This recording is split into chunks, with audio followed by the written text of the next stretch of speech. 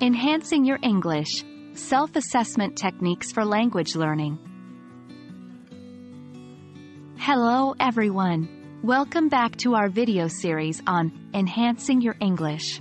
Today, we are going to focus on a crucial aspect of language learning, self-assessment.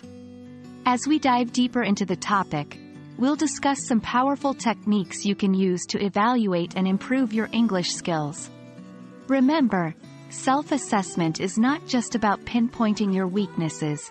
It's also about recognizing your strengths and celebrating your progress. Self-assessment, in the context of language learning, refers to the process of evaluating one's own language skills.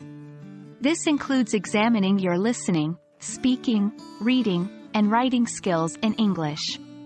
Self-assessment can be a powerful tool in your language learning journey as it allows you to identify areas where you need improvement and plan your learning accordingly. In language learning, self-assessment plays a vital role. It helps in fostering autonomy, enhancing motivation, and improving learning strategies. With regular self-assessment, you can track your progress, identify your strengths and weaknesses, and make necessary adjustments in your learning process. The main aim is to be aware of where you stand in your English learning journey. Now, let's get into the meat of our topic, techniques for self-assessment in English language learning. 1. Self-recording. This can be done by recording yourself while speaking in English.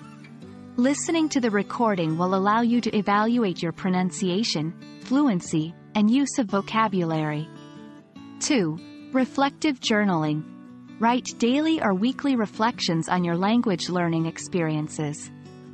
Reflect on what went well, what didn't, and what you could do differently in the future. 3. Checklists and self-evaluation forms. Use these tools to evaluate your performance in different areas such as grammar, vocabulary, pronunciation, and communication skills. 4. Peer feedback. Interact with fellow learners or native speakers and ask for their feedback on your English skills. After conducting the self-assessment, the next step is to use that feedback to improve. For instance, if your self-assessment reveals that you need to work on your pronunciation, you can use resources like pronunciation guides or videos to improve. The key here is to take action based on your assessment. We hope you found this video helpful in understanding the concept of self-assessment and how it can aid in your English language learning journey. Remember, it's okay to have areas of improvement. What's more important is to recognize them and take steps to improve. As you continue your journey in learning English, don't forget to regularly assess yourself and adjust your strategies as needed. Happy learning!